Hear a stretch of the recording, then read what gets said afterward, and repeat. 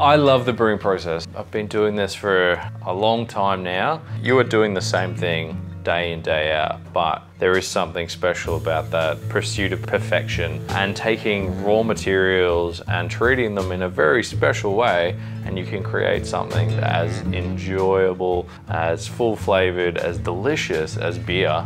You truly cannot call a beer beer if it doesn't have hops anymore. So hops have really transformed the beer industry, and they've only made it better. So in regards to hops, our lab is very useful. So whether it's doing sensory analysis on beers, whether it's coming up with blending ratios for variations in harvest, any beer made in any brewery, there's a lot of touch points. One of those unsung heroes is really the quality team. We've got a few in that team, but one of them is named Frank. He's definitely one of the smartest people in our business. He's a absolute wealth of knowledge. Today, we're in our lab and wonderful brewery in Brew. We've got Frank here, who's in our quality team.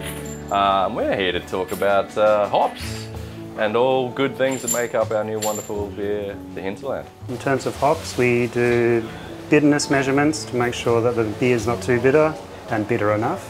We do a little bit of sensory, where we actually physically get the hops to smell it to make sure it doesn't have any off or rancid characters. And we can actually run it through an instrument which is in there, where we can actually measure the amount of bitter acids that are present in the hops. So we essentially extract the bitterness compounds out of the beer or the wort, and then we measure it on the spec, and the spec then throws a number out at us, which is the bitterness number. Hop is a product that's naturally produced, so you're always going to have some variation in aroma and the bitterness aspect of it. So this also enables us to adjust the recipe for when a new season hop comes along.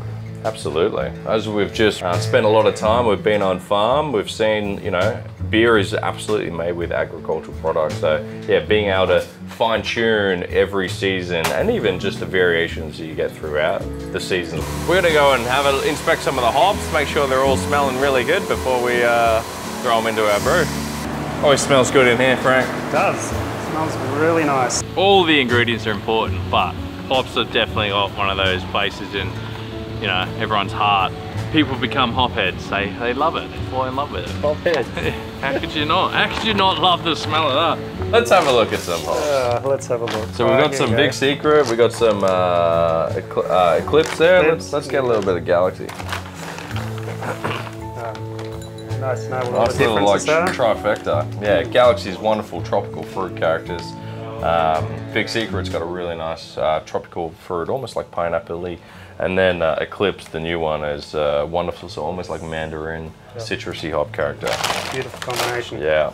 I wish the camera could smell. Yes, smell-o-vision. Hinterland Hazy, yeah, it's something that we've been trialling for a number of years now. We're lucky enough to have a great little pilot system in our tasting room, and we get to tinker and play on that thing weekly, essentially. Frank, I got some glasses. Should we go taste the Hinterland Hazy? Let's go taste some beer.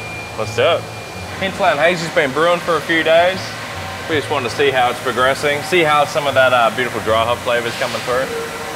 Let's have a taste. We've obviously been using these wonderful hops from HPA for a number of years, so we've really been able to dial in what we love about them and how to use them and when to use them. Our new Hinterland Hazy really came about from celebrating Australian ingredients. What is iconic Australian barley, Australian wheat, and then obviously our good friends at HPA produce and grow some of the most unique and flavoursome hops in Australia. What is the best way of showcasing those ingredients? Well, it's going to be in something that's got a nice amount of hop flavour and aroma to it. There's definitely some synergies with sort of modern day styles, but we just wanted to create something that was truly Australian and to celebrate the relationships that we have with our suppliers and create something that was really special, and we hope people enjoy.